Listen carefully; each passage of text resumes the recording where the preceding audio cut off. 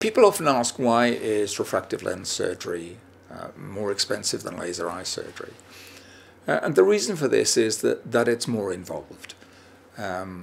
The diagnostic tests that we need to perform are greater, and patients need to go into a full operating theatre with lots of equipment. You need a microscope, you need a laser to start to carry out a lot of the lens procedure.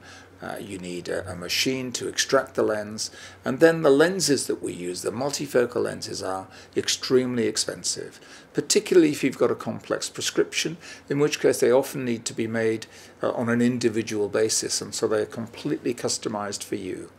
So it's the fact that there's a lot of technology involved. It's a very highly skilled and detailed procedure that not all surgeons can perform. And the lenses are so expensive.